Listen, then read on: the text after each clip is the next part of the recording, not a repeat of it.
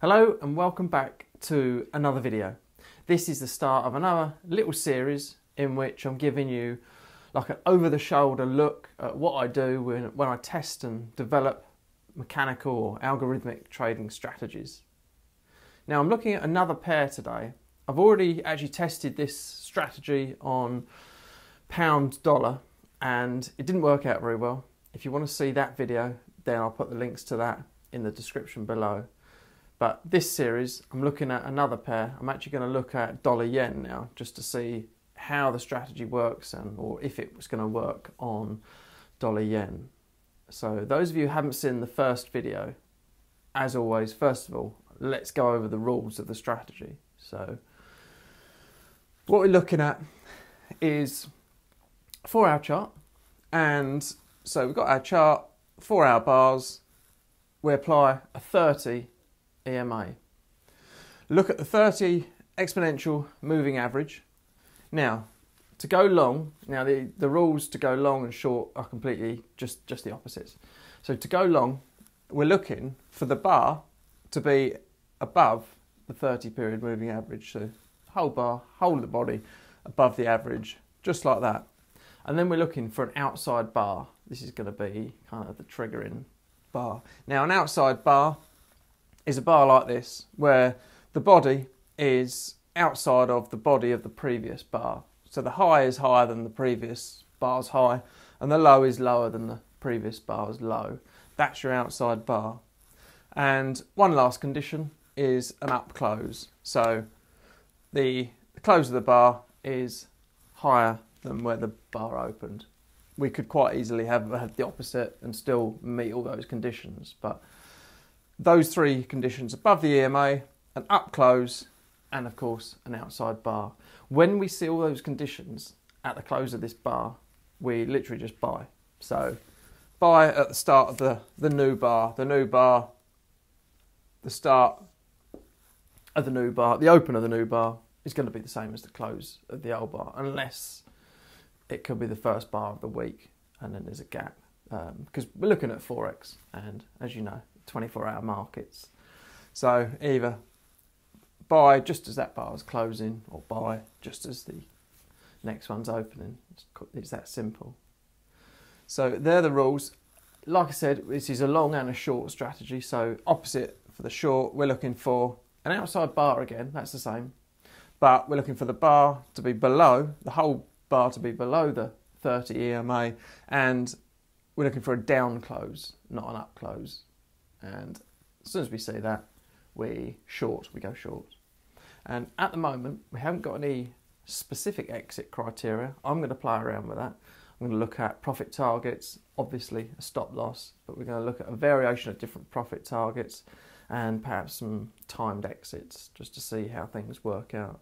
But usually, if the entry signal gives a strong enough edge, then most stuff's going to work. But that's for us to find out. So this is the first part. We go over to the computer now and get stuck in, start looking at maybe some time periods or time windows of the day where we want to take these trades. So let's go over to the computer and we'll get started.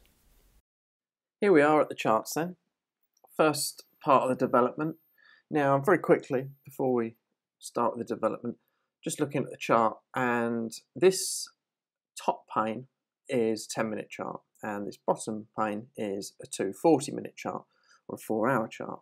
Now, we are taking that signal, looking at that 4-hour outside bar, but the way I program the software, I actually program it just to get a bit more definition. I program it on that shorter time frame.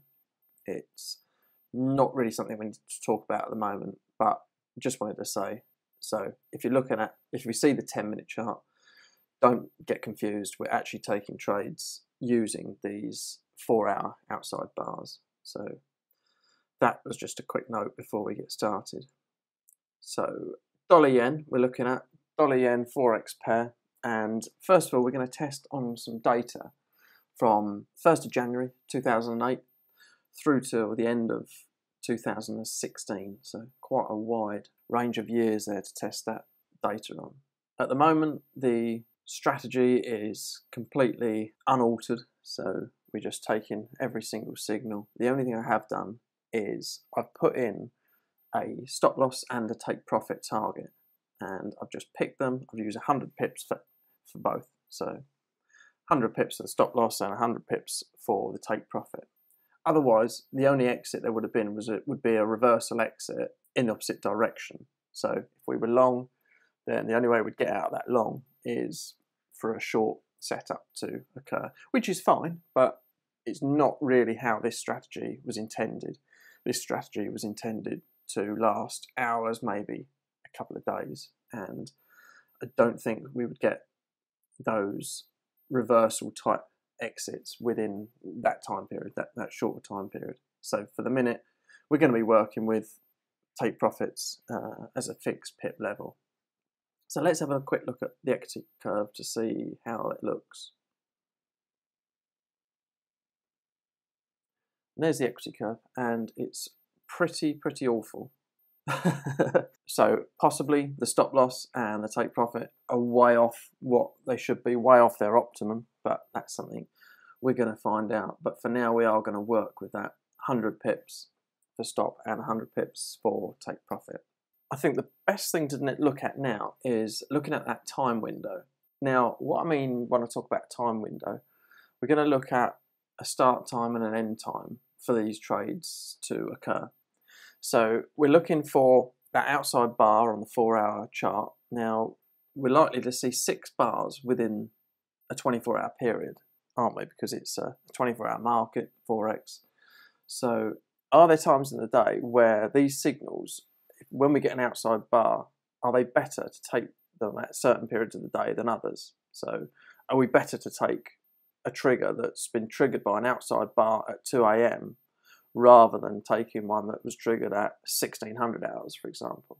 That's the first thing we're going to look at.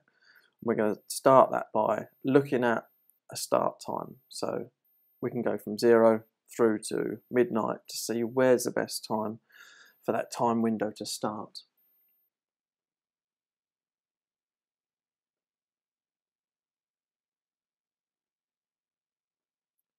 This is the optimization report that I've done.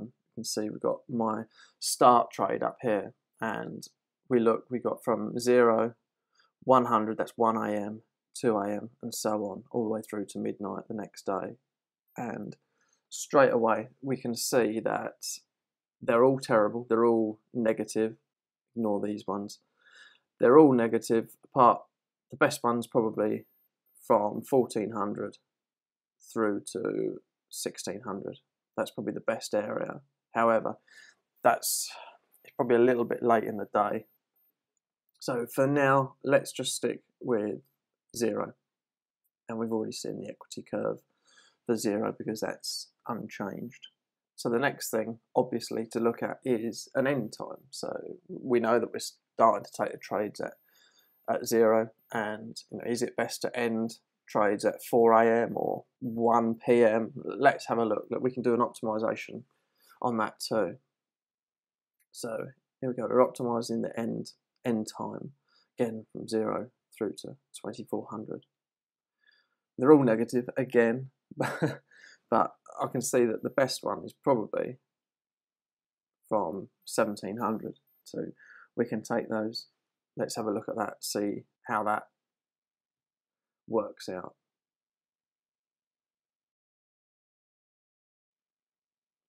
And looking at the performance report, it's still awful.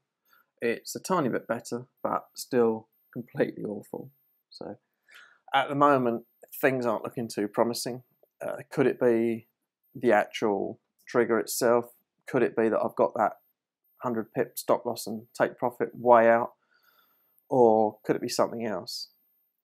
Next time, we'll continue the development and we'll actually look at those take profit and stop loss just to make sure that they're not completely wrong and it's throwing us off. So that's for the next video. Please follow on and let's see how this development actually pans out in the end.